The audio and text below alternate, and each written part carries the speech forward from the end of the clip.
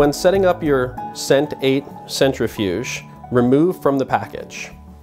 Install the power cord into the rear of the device.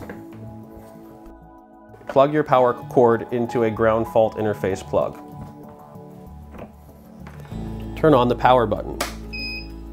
The machine will make a beep notifying you that power is intact.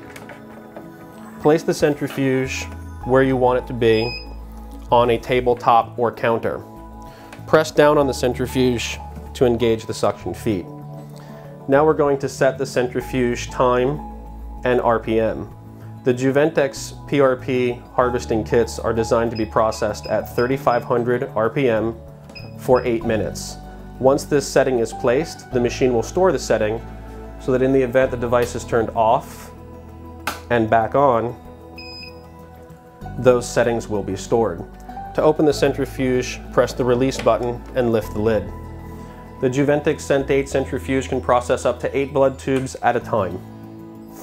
To operate the device, you will place your tubes in, close your lid, and press the start button.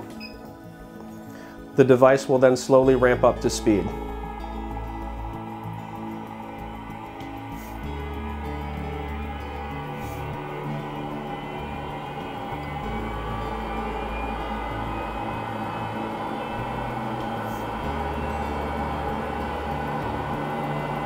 After the processing time is met, the device will beep and it will slowly return to stop.